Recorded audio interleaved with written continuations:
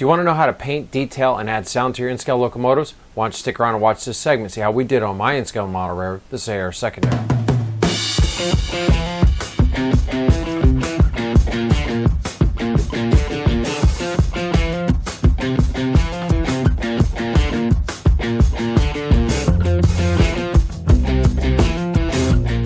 Hello everyone, Joe from Central Jersey Conrail and in-scale. Welcome back to the Locomotive Shop.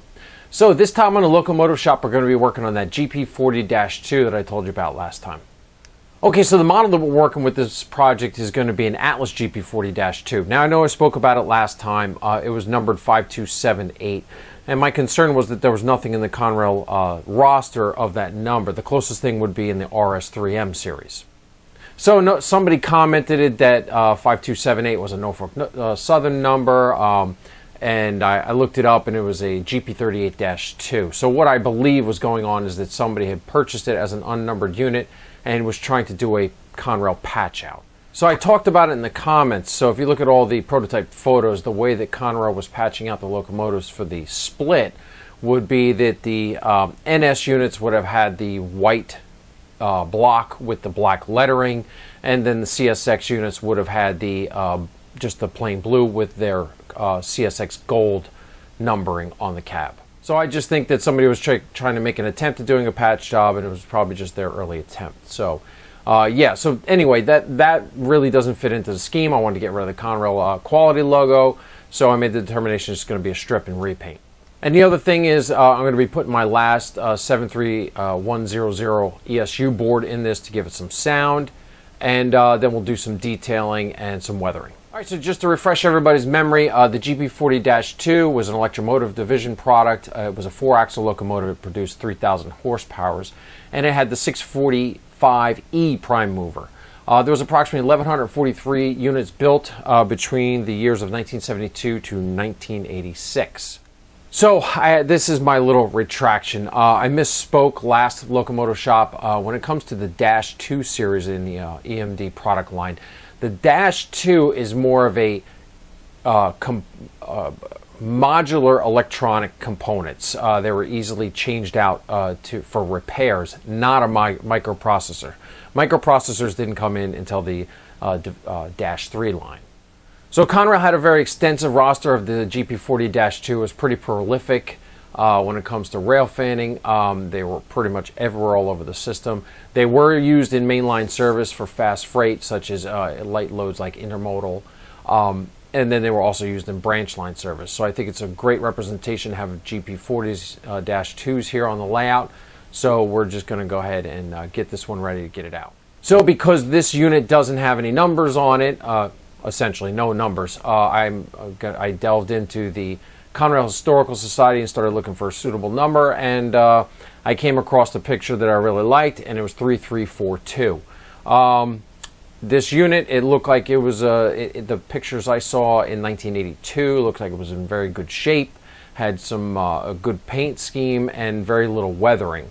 Looked like it had, held its age really well. So we're going to go ahead and go with 3342, and it's just going to be a light weathering job. Okay, so now that we got all the data out of the way, let's get into the video. Watch it and enjoy, and I'll talk to you afterwards. Okay, so the video starts off here. We've already disassembled and stripped the paint off the shell. And now we're a day later after washing off the shell. We're in the paint booth, and we're going to use Model Flex Primer Gray to spray everything down.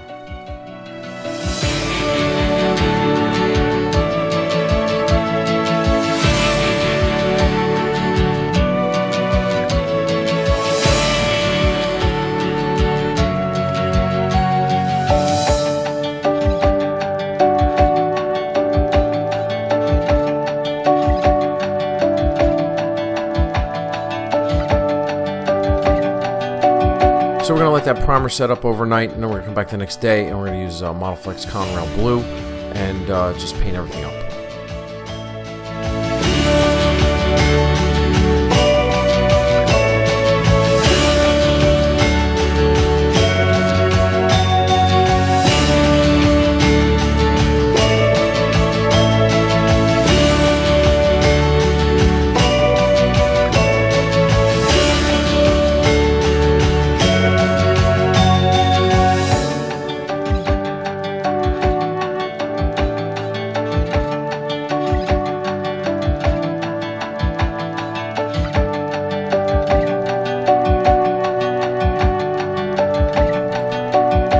So I made the determination that since the handrails were already off, just keep them off to install the decals. And yeah, I don't know why I haven't been doing that more in my previous projects, because the decals are a lot easier this way.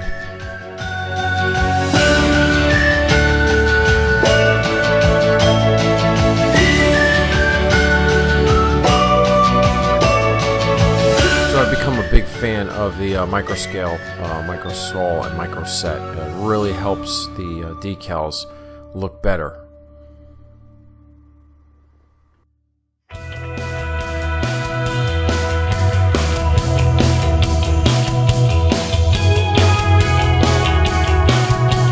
So here we are getting ready to start installing the 73100 sound decoder. We're going to solder on the leads they give you to the speaker, then we'll solder it to the board.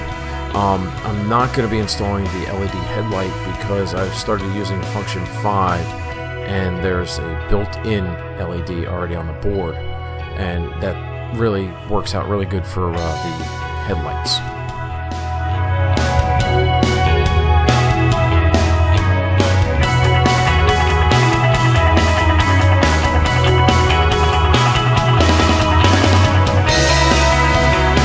Here I'm just using a piece of 040 plastic for the speaker box. It works out really good, gets good sound production, and doesn't take up a whole lot of room.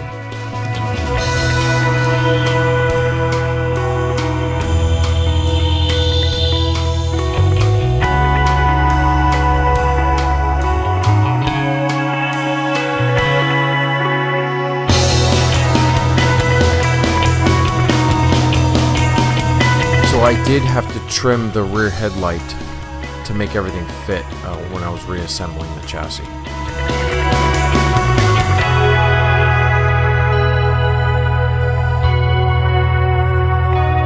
So now we're just going to darken in all the fan grates and grills with Tamiya panel line paint.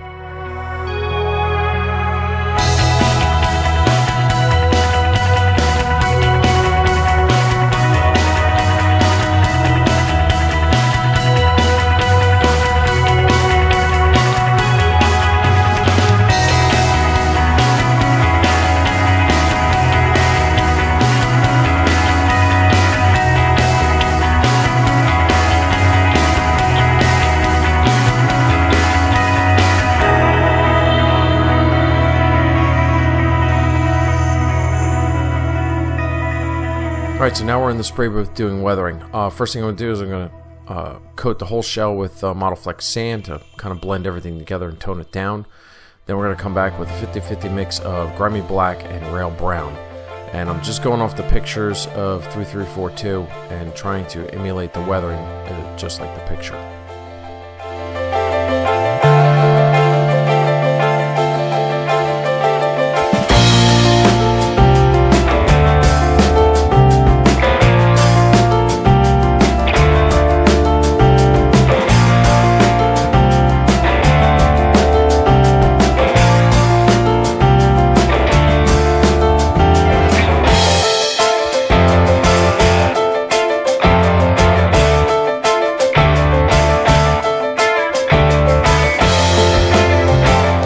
Happy with the way that the grills and fans were looking, so I came in with some weathering powders to kind of just blend it all in because it looked like I painted them. So just coming in there with those, and then I'll seal it up with some Testors dull coat.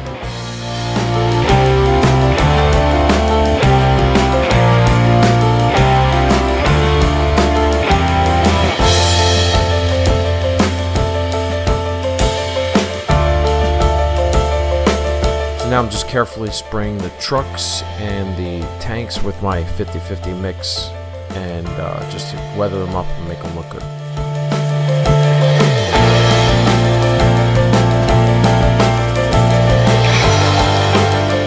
And here's the finished product.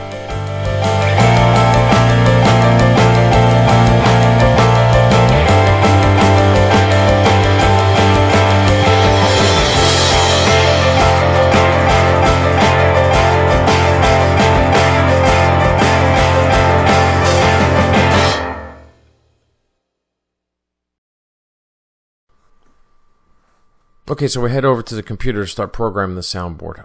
So I'm going to use my bookmark and go right to the ESU website.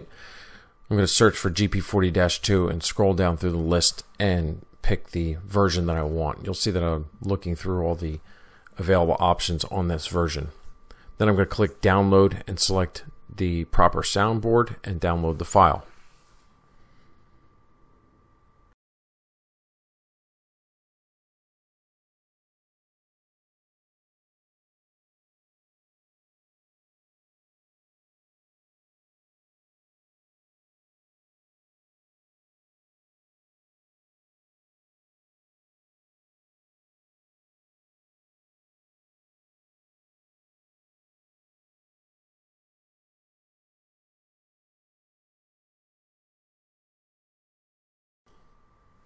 So once the file downloads, I'm going to open it up, and it opens directly into the local programming software.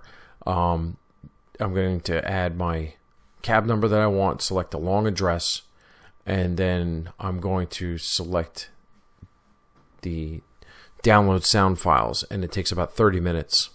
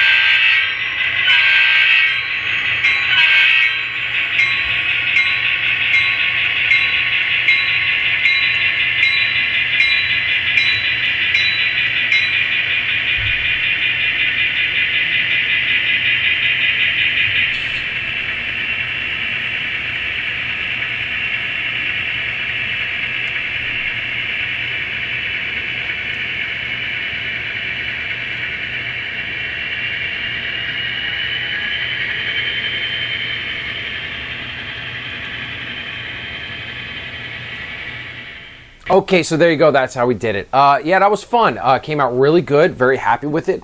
I was very, very apprehensive about the ESU board considering my track record. And lo and behold, went in really well, operated really good. I hope you guys enjoy that clip scene of doing the programming for it, just showing you how to use the local programmer. So, you know, when I was doing my research, most of the photographs that I saw were from the engineer's side. So I stumbled across the picture that came from the conductor side of 3342, and to my surprise, there was a cab vent. So just like what we did with the GP38-2, you know, because it's got the numbers shifted forward to make the space for the cab vent, because it looks like the GP40-2's, the cab vents were at the rear.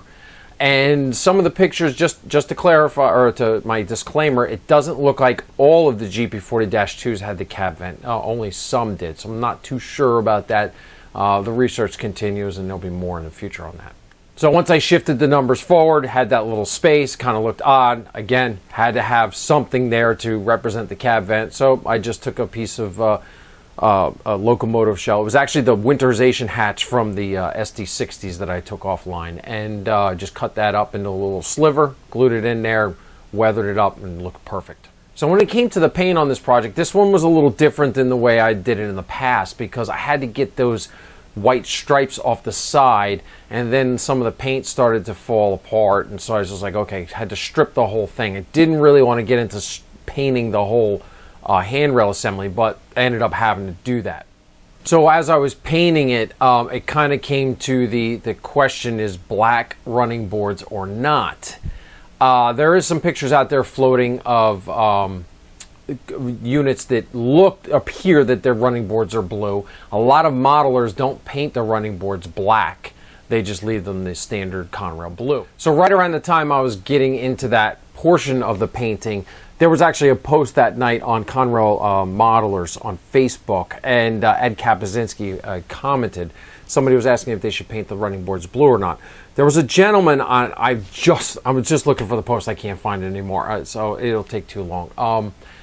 There was a gentleman who commented, who apparently worked at one of the Conrail engineering departments for the locomotives, and he said that, and I quote, all Conrail running boards were supposed to be black. A lot of times they didn't paint them. They may have just rolled them on, but they were all supposed to be black up until, I believe he said, 1990. And then after that, that's when they had to have the non-skid material, the non-slip type paint, and they also started putting the black on the nose.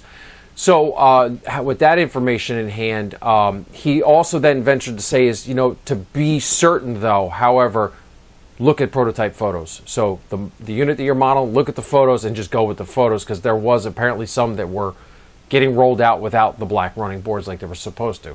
So that kind of answered my question. I looked at the photos I had, and they were very apparent that they were black, so I went ahead and hand painted. I hand painted the running boards and the ladders and all the associated work on that, and just left the anti-climber blue and the handrails blue. So yeah, I just want to pass that information on, because I think it's kind of good information to have as a Conrail modeler, just to know that, yeah, the running boards are supposed to be black by Conrail's painting rules. Then other than that, it was just pretty much a straightforward project. I'm getting a little better at the decals, and the thing that usually trips me up is the Conrail can opener, because it's so large and long. You get that areas that want to kink, or it doesn't want to lay down flat, so you just got to take your time and work over it. But I was using microsol to kind of flatten the decal down and get it to suck down, and it worked really good. However, I think I went a little too far, because I started to get some paint peel at the bottom of the decal. So just be aware of that when you're working with those decals. The microsol will break down the paint, and keep that, and just remember that. All right, so I think that's going to put a wrap on this project. Yeah, so we added another good sound locomotive to the fleet. Upcoming locomotive shop projects. Next month we're going to be doing an SD35. I had an SD35 that's been with me a long time, and I'm just tired of looking at it. I want to get it weathered up. So we're going to do that next month. It's going to be a quick project. No sound. It already has a decoder in it, so we're just going to concentrate on the weathering. And then after that, we're going to delve back into GP40-2s. I got 2 more, and made the determination they're just going to be straight DCC. No sound, because I don't have any soundboards, and I think I definitely have something special for one of them, and the other one's just going to be a straight Conrail blue. Alright, so that's going to put a wrap on this episode. So if you've seen this video for the first time and you haven't done so already, please subscribe to the channel, because we'd love to have you following along, and hit the bell for the notifications. And don't forget to check us out on Facebook, Instagram, and TikTok for our daily updates on the layout. And otherwise, thanks for watching. I'll see you next time on the Locomotive Shop. Bye.